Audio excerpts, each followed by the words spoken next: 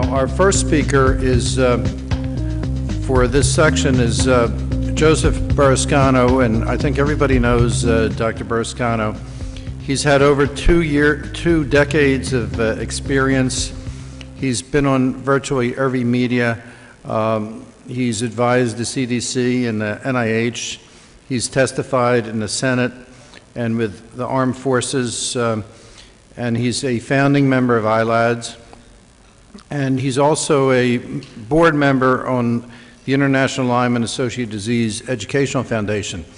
He's been an experienced clinician. He's written his guidelines and revised them many times, and many people have used those as a very helpful how-to source. And he's also developed a lot to try to collect data with patient-related information. And he's doing newly discovered retrovirus, HGV, and work with chronic neuroimmune. He does consultation work with various nutritional supplement companies, which he has quite an interest. So now he's working full-time with in biotech arena doing research. So, Dr. Burrascano, happy to have you. This forward, backward, you have to point it to the right. Okay. Good morning, everyone, and thank you for coming. This is the first lecture in our educational series for this weekend, and we're going to start off with what we used to be calling the nuts and bolts, or basically how to get started in Lyme. So for those of you who have not heard me before, I have to tell you that I speak quickly. I have like 4,000 slides. I'm just exaggerating. Tells you I'm a secretary, I'm a board member, but the bottom one says I'm a troublemaker, and that's so true. Okay. First of all, I want to start by saying what actually is Lyme disease. I love Bernie Wraxton's discussion this morning, his new definitions, because Lyme, in my mind, especially as someone who's got chronic Lyme, is always a mixture of different pathogens. So when I say Lyme disease, it's a broad definition, including not just Lyme, but the co-infections, and not just the co-infections, but also reactivation of latent infections that people may have that surface when the immune system gets weakened and damaged from the Lyme disease. We also know that Lyme can be transmitted not just by tick bites, but from mother to fetus. It's not clear whether other vectors can transmit Lyme. We don't know if it's possible to transmit Lyme on person-to-person contact, even though that has been proven in animals. So it's still, I like to define Lyme more broadly. And I can't get the machine to go. There it goes. All right. Now, to understand the diagnosis and treatment of Lyme, you really have to understand as much as you can about the biology of the organism. First of all, there are not many spirochetes in a Lyme infection. You saw that just earlier with the fluorescent studies. But these spirochetes, when they're in the tissues, they give off a lot of biological products that are very immune stimulatory, immunogenic. They can be membrane fractions, they can be fragments of DNA, and a number of other compounds. And so what happens is these secreted compounds initiate a huge immune system reaction. It's almost kind of a low-grade continual cytokine storm. So you're dealing with not just an infectious disease, but one of immune system activation. The other thing is that Borrelia can change its morphology. It can exist in a spiral form, as you saw in the fluorescent videos. These spiral forms have a cell wall, and therefore can be killed by cell wall drugs. They also can exist in what are called round bodies, cystic forms, and L forms. They don't have a cell wall, but they can be killed by other antibiotics. So knowing that the spirochete can shift based on where they live and what exposure they have to different antibiotics, that can help guide you in terms of making a better treatment decision.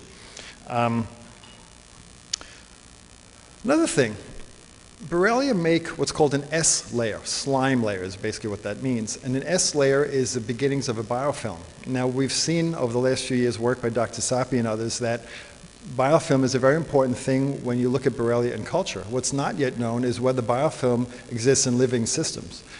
Research looking for that is being done at University of New Haven under Dr. Sapi. So if anyone of you out here, I'm just telling you this for her benefit, sees a patient with erythema migrans and does a biopsy of the rash or has a biopsy of synovial tissue, please let her know, because she'd love to have some of those tissues to look for biofilm in living systems. Because it's very important in vitro. Whether it's in vivo an issue, we don't really know. Now, the other thing about Borrelia is that they have a funny way of growing. They belong to a family of organisms called relapsing fever Borrelia. So what that means is that they don't grow steadily like other bacteria. They grow in cycles. In Borrelia burgdorferi, the cycle is about 4 weeks long. So one of the things you see clinically is there's a pattern of patients having symptoms that wax and wane about every 4 weeks. And that's a very important clue to the diagnosis and also the management as well. Another thing is when the bacteria are in their dormant phase, let's say every 4 weeks they wake up and they run around, they cause symptoms, and between phases they're less active. When they're less active, they're not likely to be killed as well by the antibiotics because they're killed during the growth phase. There's a trick to helping your treatment, keeping this in mind. We'll get to in the treatment section. So we focus mainly in this organization on chronic Lyme disease because that's where the big problems are, as you know. And so how do you define chronic Lyme? Everyone has a different definition because nothing is standardized yet. But I have my own definition based on my observations of patients over the many years where I was in practice. And basically, if someone has been ill for more than a year, I call that chronic Lyme. That doesn't matter whether they've been treated or not, seropositive or not. If you're sick for a year or more with Lyme, I call that chronic Lyme. Now, in the laboratory, we can see that in people who've been sick for more than a year, a number of things happen. B cells decrease function in number, T cells decrease function in number, natural killer cell subset, the CD57, that decreases in number. So we know that the immune system does start to break down, and I think that's the genesis of why chronic Lyme becomes such a problem. The corollary damage, it's a lot. You know, treating Lyme disease is more than just giving antibiotics. There's effects on the nervous system, on the hormones, on the immune system, even on the mitochondria. So if you don't have an all-encompassing view of how to address a Lyme patient, you're not going to do a complete job of getting them well. So that involves antibiotics, it involves lifestyle changes, sometimes nutritional changes, exercise regimens, rest periods, things to help the immune system, maybe hormonal support, things to heal the nervous system damage. So because of the breakdown of the immune system and because the Borrelia seem to set up shop in your house, their house, which is your body, a couple of things happen. The longer someone has been ill with Lyme, the more damage that occurs. The longer they've been ill with Lyme, the harder it is for them to get better, the more damage that's done. So again, chronic Lyme is a worse illness than acute or even early Lyme. So now, it also goes with treatment, and what we found roughly is that the longer someone has been ill with Lyme, the longer it's going to take the antibiotic course to get them better. And that's just a rough estimate. I don't have actual numbers, but that's something we've all observed over the years. Now, Lyme is always a clinical diagnosis. Why do we say that? We don't have a laboratory test that's 100% proof that Lyme infection is there. Well, likewise, what if someone has symptoms and Lyme disease and symptoms from some other condition separate from the Lyme? So it's always a clinical picture, and that's why you're clinicians. You know, you don't do diagnosis and treatment based on check boxes in some little, test kind of a thing. So it's a clinical diagnosis, and why is that? Only 17% of people who've got confirmed Lyme recall a tick bite. So if someone says, well, you can't have Lyme because you don't remember a tick bite, well, the ticks are so tiny. If they bite you back there somewhere, you're not going to find it. And it's not the tick you find and you pull off. It's when you didn't find that's still there that causes the trouble. Second thing is, what about the rash? Early literature said you had to have a rash to have Lyme disease, but that's because they only accepted people with rashes in their clinics. Then they went back with their statistics in a circular way. They said, well, you have to have a rash. Truthfully, if you take people who have diagnosed Lyme and look back, 2 different studies from health departments showed only about 1/3 of them recalled a rash. Other studies say about 1/2. So again, the majority of patients with chronic Lyme don't recall a rash and don't recall a tick bite.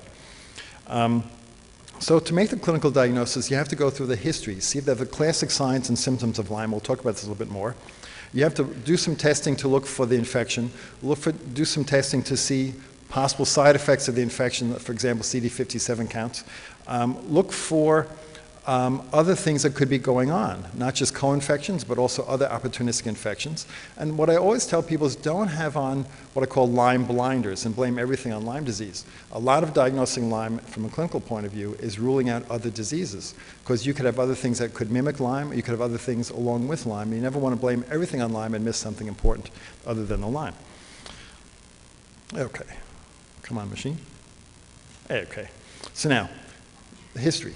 You have a person who's been well and they get sick. Especially this potential exposure. Now, potential exposure can happen pretty much anywhere around the globe except Antarctica.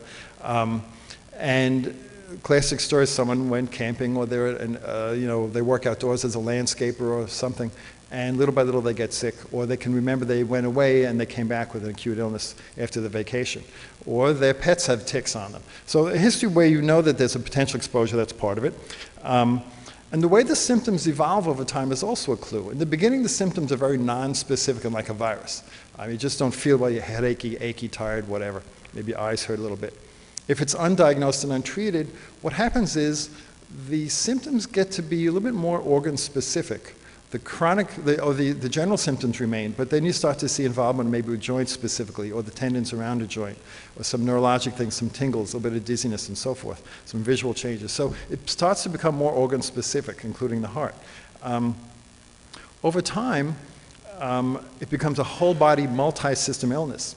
So if someone comes to you and says, for a long time my knee's been sore, but they have absolutely no other symptoms, Lyme is very much less likely. If they say, my knee's been sore, I say, all right, I know that, but what about other joints? And are you tired? And do you have any headaches? And on and on the list goes.